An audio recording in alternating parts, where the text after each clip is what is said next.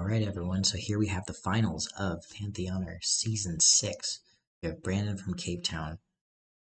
They've come very far. Brandon from Cape Town right here.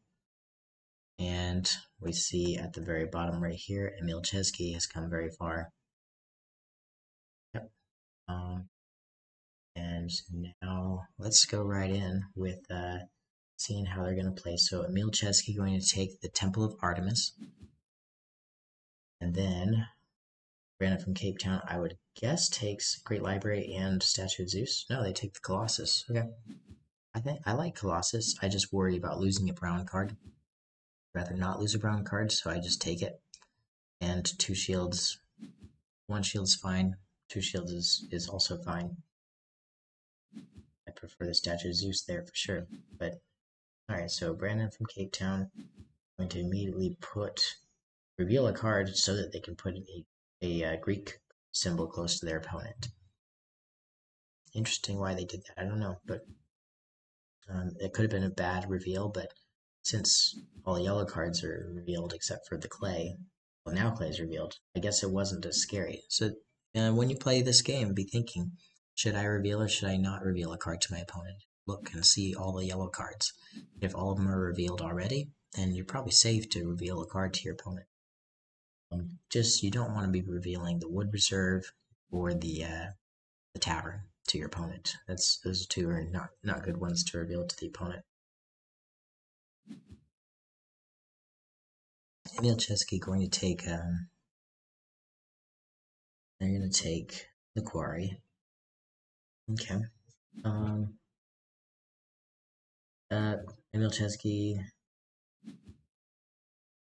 okay, interesting.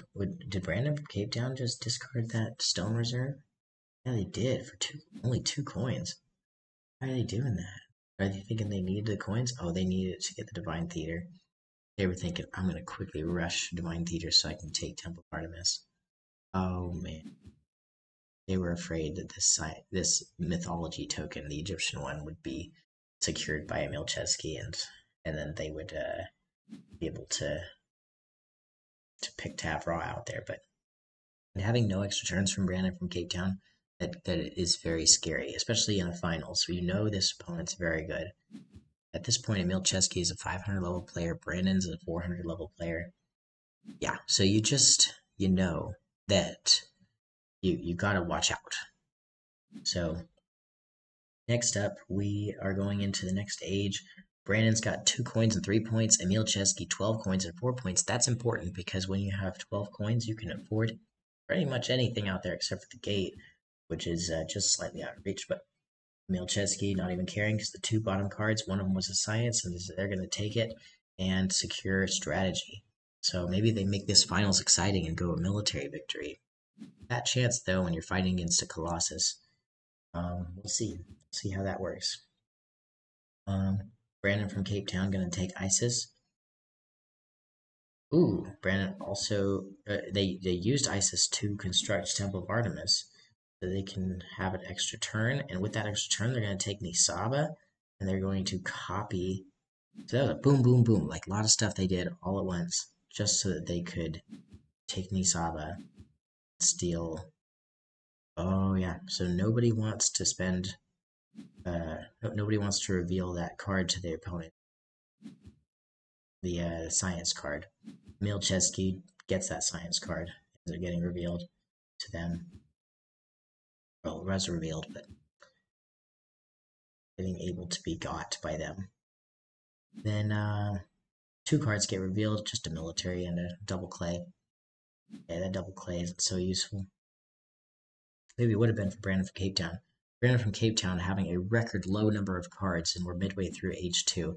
They only have 2 science cards and 1 wood. But maybe they can pull it off because they just took Gate.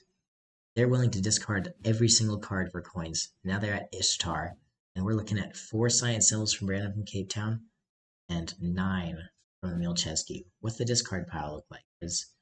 Oh no, there's no science symbols in the discard pile, but Brandon from Cape Town has Mausoleum, so if Emile thinks that they're going to hide a science symbol in the discard pile, that's not going to be how you do it. All right, I wonder if Emile Chesky's toughest game was against Narud right there. That may have been their toughest game that we saw in the last one, but in this video, it's looking pretty easy shots. Are we going to see all of the military tokens gone from this game? Yeah, Brandon from Cape Town choosing to just discard. They're not going to play. And if they discard all the military cards, they'll get their 2 coins for each time. But yeah, I would think Brandon from Cape Town is trolling, but I know they're not, because they are making the smartest moves they can for their turn. It would seem smart moves. Like, discarding is a very tough choice when you know you're only getting 2 coins for it. They're making some tough choices, and they've never been able to secure a yellow card. Except I think they could have taken that Stone Reserve early. They didn't because they built that Divine Theater, and that cost them. I would have just not built the Divine Theater, honestly. Well, then they might have been out they might have lost Divine Theater to Raw. Tough call, and by making that tough decision to build Divine Theater and not build the Stone Reserve, they need to discard every card from like 2 coins. They are making some tough call, and Milcheski just destroyed the lumberyard. But they are making some good calls, with Brandon from Cape Town taking the yellow card when they were able to, the single brewery at the end too. Let's look at the situation here. Brandon from Cape Town at 4 science symbols, Emile Chesky at 3. Emile Chesky playing a very high red game. They're just 1 away from victory with military. Oh no, they actually pull it off because they had strategy, and it's game over. All right, done there.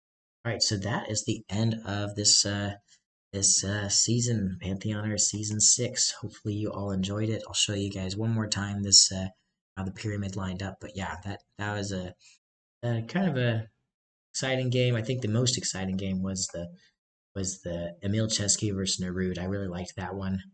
But yeah, that finals just got obliterated when Emile Chesky just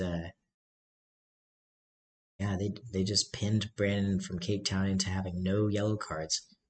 And when that happens, you're in trouble. So make sure you just take the yellow cards, and if you don't, you're gonna have to discard every single card to be able to get 2 coins each time to afford all the gods they bought. Those gods don't cost resources; they cost coins. So yeah, well done to Emile Chesky. Tough luck for Brandon from Cape Town, but they did beat Tom Thumb Blues, and we saw how they beat them. And they did beat and Tom Thumb Blues beat me. So I felt pinned in a similar way that Brandon from Cape Town got pinned when I was facing Tom Thumb Blues. I felt Age 3 had no science at all. What happened here? Yeah, no science revealed at the end. But yeah, we saw how that game went. Anyways, thank you so much for watching this channel. I might take a break from YouTube for a while, moving to a different place and selling a home. So got other things I need to worry about in life, but I'll still be on Board Game Arena. I just want you all to know, even if you don't see me on YouTube for a while, just send me messages on Board Game Arena. Say you want to play a game. I might not be able to play real time, but I'll try to play it turn-based with you. And yeah, shoot me messages. I'm always welcome to play turn-based games. It may be a while before I come back, but I've really appreciated all the support in the comments and the likes and all the good stuff. That just ultimately the support that you guys have shown me in this YouTube little journey I've had, balancing family and job and everything else.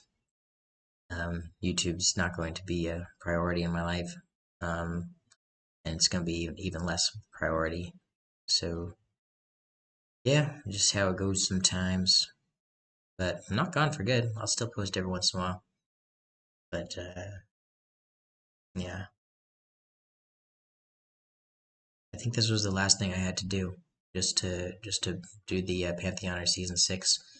I won't be doing any more Pantheoner coverage. I don't think. I'll still do the tournaments, but who knows? But I'm not feeling like I'm gonna do a whole like hour-long video covering things anymore like this, but I just wanted to cover Emile win right there. I thought that was a cool redemption from season 5. They were second place and they had their first place. So yeah.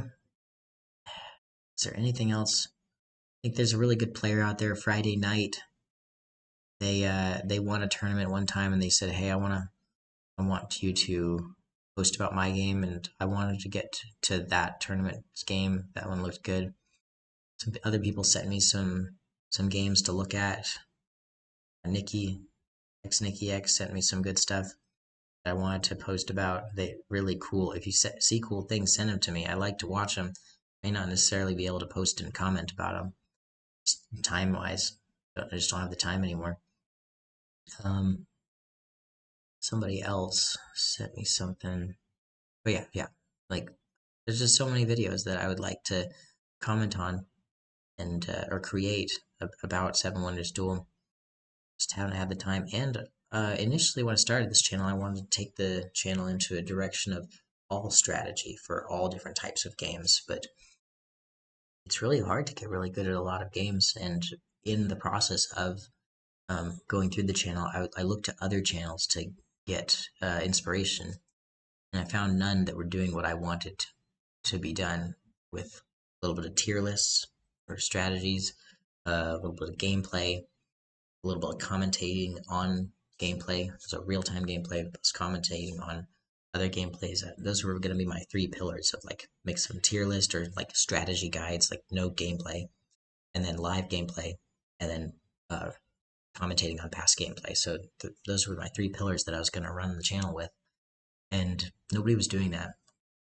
And then channel came out, No Wonders, that was doing exactly what I wanted for a channel. So I was like, I can't see what I'm looking for on YouTube. I'll make my own content, and I'll try to do other things. And I tried to get good at a lot of different games, and really only got good at Seven Wonders Duel. But yeah, No Wonders, great channel, and they have all of the those 3 pillars that I wanted to build this channel on. They have that. They have the strategy guides. They have the real time play. They have the commentating on expert level play, and the it's a duo. You know, it's a couple, and they work really well together.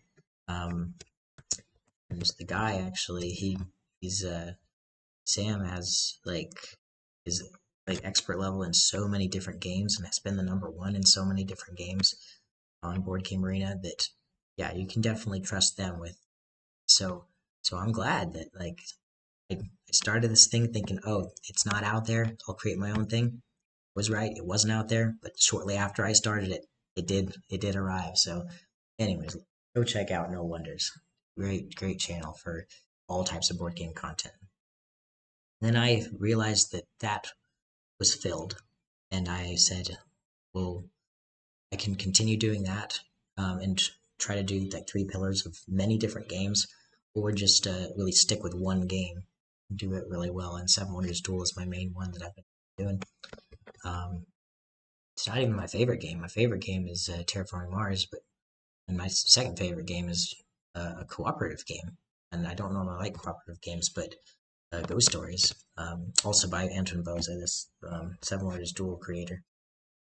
But yeah, my third favorite game, Seven Wonders Duel, I actually got pretty good at it. And talking with you guys on YouTube really was exciting, and be able to synergize with. I talk through this thing and I think, oh, why do I make those decisions? Maybe I should play a little differently, because I give advice on doing A, but I end up doing B. How would I just do A, see how that works out for me? I created like a codified, like, here's what you do when you're playing each expansion, create different tier lists on what cards are priorities. But then I look at the amount of games that are out there, and the people who are in the top 20 right now of playing this game, and they all have played like tons of games. And sometimes they play tons of games on their second account. So their first account, they played tons more than I have. And yeah, so it's just, there's a lot for me to learn still. And I feel that I'm pretty good at the Pantheon expansion, But I got knocked out of my own tournament once again, this Pantheoner tournament. And I feel if it was Brandon, if I was replaced from instead of Brandon, it was me facing Emile Chesky, I would have lost that game too. That was a tough one we just watched. So I don't know how I would have won that one. That was taking that stone reserve into H1 might have been a good move. And I don't know how that would have worked. I might have lost the Divine Theater and then had no extra turns. So would have lost either way. So a lot of growing is possible for myself in Seven Wonders Duel. I'm not the ultimate expert. I was in the top 20 for a bit, but yeah, I'm not done, but I am going to be gone for a bit. And I appreciate the support that you all have given me so far. So thank you so much. Well, have a good one. Bye.